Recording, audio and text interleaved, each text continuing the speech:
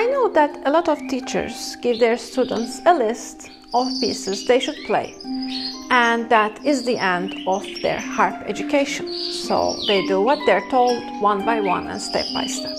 Now, while I do believe that there are some things we really should do and everyone should do them because they're really basic technique, I don't ever give the same things to any of my students because they're all very different.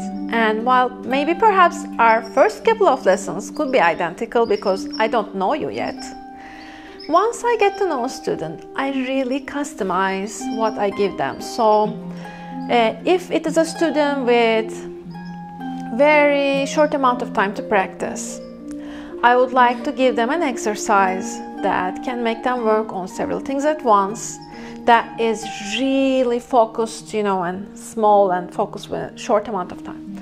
But if it's a student who has a lot of time, then my exercises that I give them will be completely different. Also, your pieces.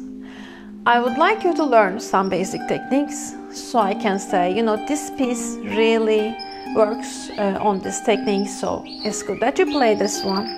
But I never force my students to play music they don't like, because you're doing this for your pleasure and you should not play anything that you do not like. So I will always have alternatives. And if you come to me with music you want to play, whether it be popular music, film music, religious music, it could be anything really that you're into. I will do the best I can to adapt it to the harp, so we can work together to adapt it to your ability and to your harp so you can play it. Actually, I am also a sound engineer as well as being a harpist. So let's say if you're interested in rock and other kinds of music where you might be amplifying your harp, I can help you with that as well.